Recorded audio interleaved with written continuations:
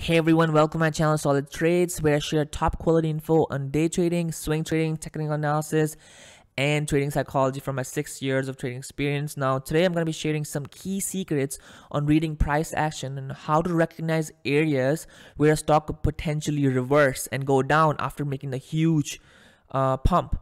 No matter if you're a day trader, swing trader, or a long-term investor, this is going to save you thousands and help you able to get out on top and avoid this huge downtrend and huge loss. All right, so if you understand this, if you listen to this video at the end, I think it's going to save you thousands. Now let's get started. So for the sake of this video, I'm going to be using the most famous charts, NIO and Tesla, as an example, and you can apply these same principles on pretty much any other chart. All right, so now for the sake of this video, I'm going to be showing two examples and showing the most popular charts. So one is NIO and the other one I will show Tesla. So let's look at here how to recognize. Now first, in order to understand, you have to understand the psychology behind it, what's happening in the chart. So notice here, what's happening is this: in NIO, it has been in a huge run, and the way it works is that it's making these consolidations and then it breaks out and then makes another pattern, and then it breaks out, and then it makes another pattern, and then it breaks out, and then it makes another pattern, and then it breaks out. So what's happened is that it has all the traders who are trading, they have seen this pattern working again and again and again and again, where there's a consolidation and then the stock breaks out, and then there's a consolidation and then the trend forms and the stock breaks out. Okay, so every time that happens, more and more and more people find out about it and they start to enter, and that's what caused the stock to keep squeezing. Okay, but eventually what happens is that finally it makes another trend. But notice here, this time, this is the first time the stock broke out. Right here, it broke out, and instead of continuing like every other time, right, okay, the stock did not break out and then it failed. Once that happens, that is most of the time beginning of a crash. Okay, and the reason why is because all the smart traders, they get in right here, okay, looking for another big move. But once it fails, they quickly cut their losses. Okay, and the people who don't realize what's happening, they just think, oh my god, the stock is going to come and this is a dip, so they start to buy more and more and more. And what actually happens is that it's not the same anymore, where people are buying the dip here, or people are buying the dip here, or this dip or this dip. It works every time, but this time it doesn't work, and then it just keeps going. And what the worst thing is that what people do is they add to their position when they buy here. Let's say they add and they add more, and they think it's going to come back up, and look what happened. It even comes back up, but then fails again, and now they're holding a huge bag. The reason why is because this what caused it. This was the reason, the fake breakout. It's called a fake breakout. Basically, it breaks out and it fakes people out, unlike all the other times. And this is the number one thing that you want to know, and this will help you a lot. Now it would be actually really fair to say that, hey Ali, now that it's hindsight, very easy to say it's a fake breakout, now you see it after it all happened, right? Well, during that time when it actually happened, when the stock was around this area, right around this area, I believe, and as soon as I noticed this, I even made a video of it, and I talked about it, guys, that this is gonna happen and be careful. NIO is looking bearish, and I did a technical analysis of it right there. I'll post a video link down below. But look here, when it was right here, nothing had happened. Okay, nothing, nothing happened, and I made a video on it. So it's very easy to notice. In fact, I was actually in NIO at the time when I was actually right here. I was one of the people who bought, and then as soon as I realized, I cut my loss right away. And thank God I did, because look here, right now it's at 10 bucks. Okay, and it was at the time 60 bucks. Imagine $60 to $10 right now. It's at $10.02. So very, very important. Okay, we can look another example if you like. Another example would be Tesla. So this is a daily chart of Tesla. Again, very, very, it looks like, oh my god, it's going. But notice here, at this area, right at this area, it's crashed for the first time, and it came back up and it failed.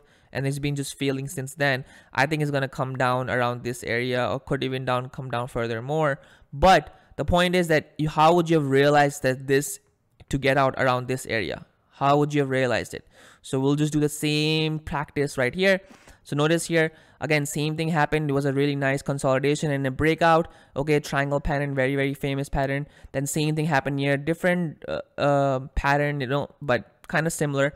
But notice here, another pattern, same thing happened. But notice here, this time, unlike all the other times where it broke out and then the stock went up, it broke out and the stock went up. Here, it broke out, it did not go, and it failed. Once it fails, look what happened, crash. Okay, and then it comes up again, and then again crash. It could not go above this area.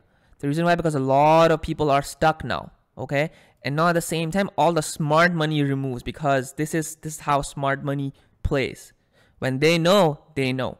Okay, now that's the number one, realizing reversals by understanding fake breakouts. Okay, so that's number one. The other one is, this is a very another key thing to know, how to predict the reversals. Notice here what happened. The stock fake out, came back down, and then look, where did it come back down to? The same area where it had a fake breakout at. Same area. So another area where the stock will potentially reverse if it comes back down to the same area. Now the psychology behind that is very actually simple. When the people got in, it faked them out, they got stuck. Now they're trapped here. Okay, their average cost base price around this area. So it comes back down. Now they're scared. Now they're thinking, oh my god, I'm in a huge loss. They're in huge pain at this area. Finally the stock comes back up. Now all the people who think, you know what, it's gonna go to the moon, but all the people who bought here are stuck, they sell at this area because they're stuck now. Because this is the area where the a lot of supply happened and the stock crashed, right? So when the stock comes back down comes back up to the same area, all the people who are stuck, they sell, and that causes another rally, and that gives you basically one more chance to get out. But at the same time, if you realize this, instead of buying, you can short, because you know people are stuck. Okay, so that's number two. Another third one is one of the most easiest one, is the support and resistance level. So what happens is that the stock, you have to find few resistance levels right here. So you see there's a very nice support forming right here, for example. See, support, and then the stock cracks and then it fails. Okay, so if you draw a line from the same resistance area right here, let me just clean this up. So if I draw a line, support right here, look what happened. The same support now fails, the same area now becomes resistance right here. So it becomes resistance, and the stock just cannot, keeps trying, and then it cannot come back up, and then in the meanwhile it makes this trend, and the stock breaks out and then fails further. Okay, so three things that I talked about right now already. Number one is this fake breakout. Realize where the fake breakout is.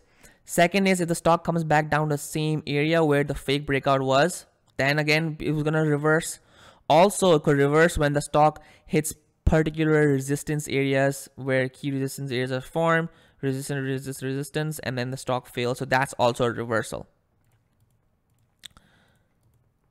Now let's look at the same one in NEO as well. Similar thing happened right here. Notice here the stock had a fake breakout around this area.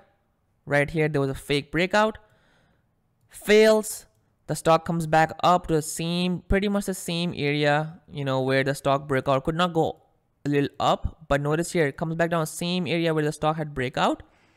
Okay, and then again fails. So it gives you one more chance for people to get out. Similar thing also, if you notice here, if I draw this was a support kind of. So notice here this was also resistance. So exact same area. Let me just clear this up real quick, and then now look here, right here. Okay, so again, third one was a resistance.